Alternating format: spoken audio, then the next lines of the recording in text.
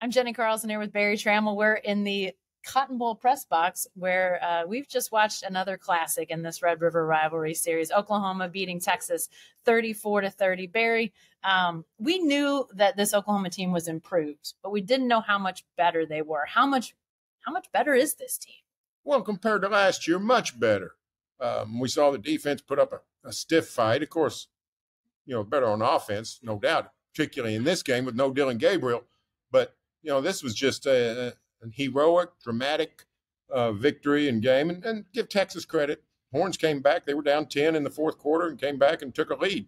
So this was an epic game.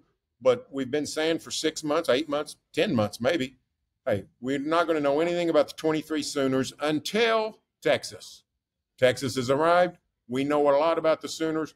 They're a Big 12 title contender. Heck, probably a college football playoff contender. Yeah, I think these two teams are going to meet again in Arlington. I think they're going to play for a Big 12 championship. I think Texas is that good. We saw them obviously beat Alabama in the non-conference, Kansas already. I mean, I think they've got a really good team.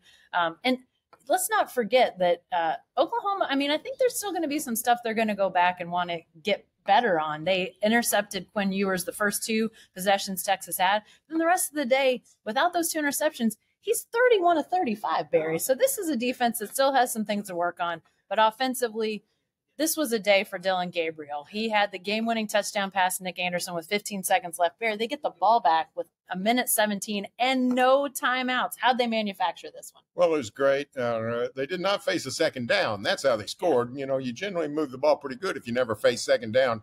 But just successful play after successful play, really moved it down, got in position, got the touchdown pass with 15 seconds left. Just it was sort of NFL precision.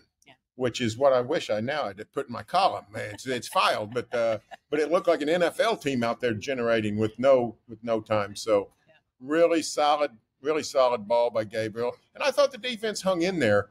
The goal line stand was glorious from an Oklahoma standpoint. First and goal at the 1, Texas 4 plays, does not score. And at the end of the day, the Texas offense scored 2 touchdowns. You'll go home holding your head high if that's what you do. Yeah, and hey, an underrated play on that field goal drive that we thought might be the game-winning field goal. Jacob Lacey, the transfer defensive lineman, had a sack that changed the whole Texas thought process. Steve Sarkisian said after the game that they went from thinking touchdown to thinking they're probably going to need a field goal in this situation. Obviously, that looms large because then Oklahoma's touchdown wins the day.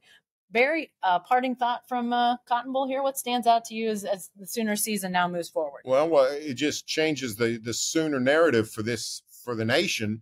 They now look upon Oklahoma as back after a 1-year hiatus, and clearly a playoff contender. The schedule is remarkably easy. Texas is really the only stumbling block that we know about for the Sooners, and the Sooners were only the stumbling block for the Longhorns. The rest of the league looked really mediocre.